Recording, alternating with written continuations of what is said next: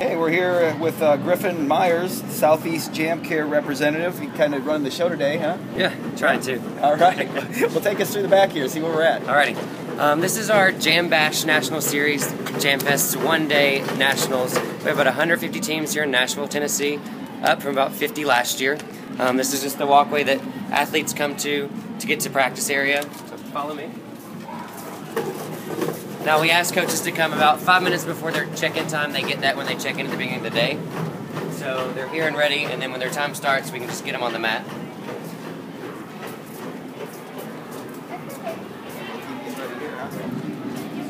So this team is about to go on. What time do you warm up? 12:19. 12:19, and it is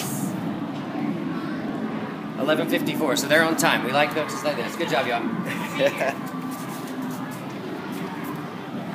All right, it's going to get really loud in here, but we have a rotating practice floor. That means we have 2 sets of everything except the final full floor. So the teams get 8 minutes on a stretch strip, which they can stunt, they can stretch, they can jump, and then they go 8 minutes on a spring strip where they can tumble and do anything else. And then we move them to a full floor for 4 minutes where they get music and they can run through their whole routine, make changes if anything needs to happen.